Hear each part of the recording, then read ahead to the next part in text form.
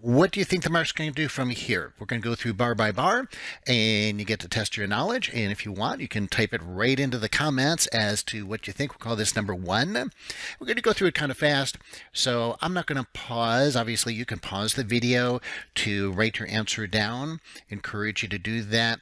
You can put in the comments just 1 answer, number 2 answer, number 3 answer, whatever you want to do. So and by the way, so you can say either up, down, sideways, or we're going to add a 4th answer. Just say I don't know. Okay, and I don't know is a perfectly good answer. And when you don't know, you don't take a trade. So nothing wrong with I don't know. All right, so what do you think the market's going to go do from here? Up, down, sideways, or you have no clues, so you wouldn't take a trade. All right, so let's go to the next bar. Let's go to the next bar. Oh, that was beautiful, Barry. Okay, so that's not what we wanted to do. See, this is why I'm telling you, it's very important that you are not too smart when you trade. Okay, so it goes up. All right, so very good. Did we have any indication that it would go up? For me personally, I didn't. I did not. There was no trade there that I would have taken. And by the way, this leads to a very important point. This is a writer downer. I'd write this down. Just because the market does something does not mean, I'm going to add another bar there, does not mean that there's a high probability indication before it did that. All right, so if we go over here and look at this area here, for example, okay, sure, the market came down, but the question is, was there a high probability situation here, technical analysis situation, that would tell us that the market is going to go down? So the point is this. Just because the market goes down or just because the market moves up, do not think that there was a high probability scenario that could have given you odds that it was going to make that move. In fact, I will even say most of the time there is not. So we're waiting. I call this waiting for the market to come to you. In other words, you've got your rules, you get your trade setups that you're using.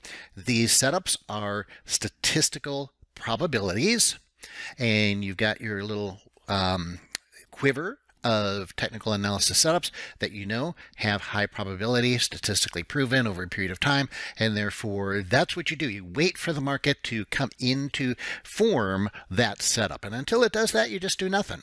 Now, you might have 1 or 3 or 5 setups, and over time you might add more, and that's fine, but that's how we trade. Okay, so now, next bar. What do you think it's going to do from here? Up, down, sideways? You don't know.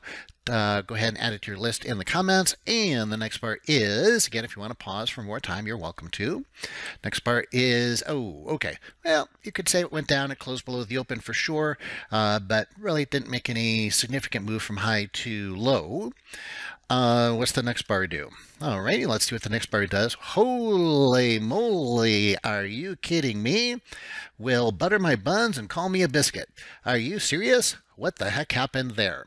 All right, so we had a gap down on big volume. Why? If you know why, put that in your comment as well. Let's call that number 3. What are we up to? Tres? I think so. So now that's really the distinction as to when you know you're a really good trader, is when you not only can guess if it's going to go up, down, sideways, you don't know, but when you know the reason why. When you know the reason why, okay, now you're not guessing. Now you have an information database from which to pull, so that you can make intelligent decisions, logic-based decisions, and not just, swinging by the seat of your pants. So the reason, and if you got this, by the way, if you don't know yet, you want to think about it, feel free to pause the video.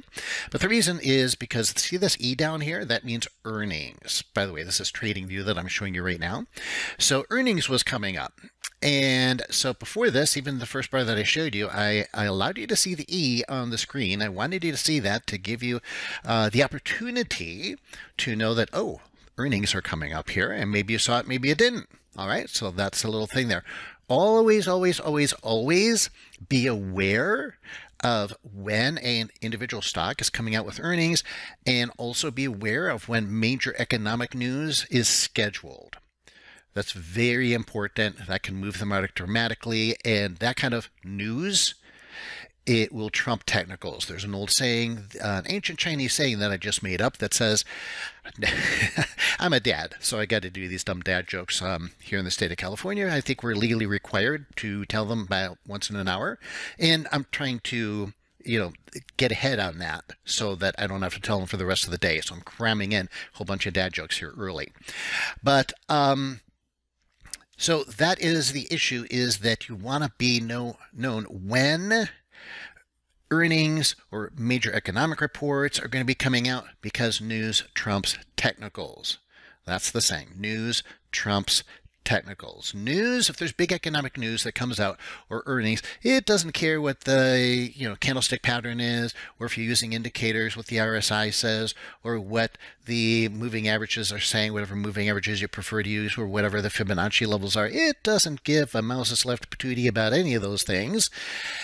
It's just going to emotionally respond to the numbers and then what it thinks of those numbers. All right, so let's go forward. Let's keep going here. We still got another minute or two. We can, oh my goodness, it gapped up. Now, did you see that coming? Did you see that coming? All right, so type in number 4. That's number 4. Did you see that coming after the gap down?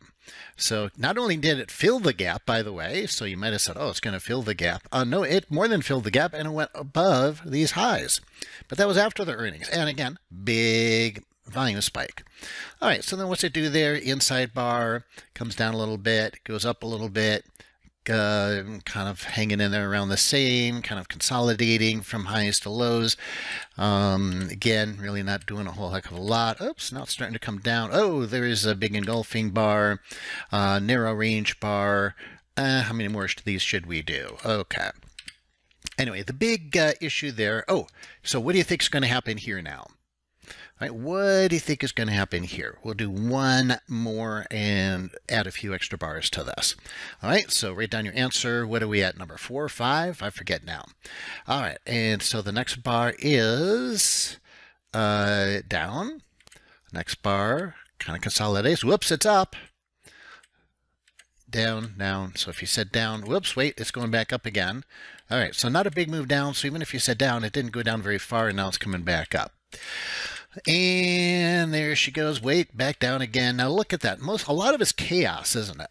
If you look at this, most of this is chaos. I'm going to do a video about chaos in the market. One of the most important concepts you need to be aware of is chaos in the market and how to trade it, and what I call chaos cycles.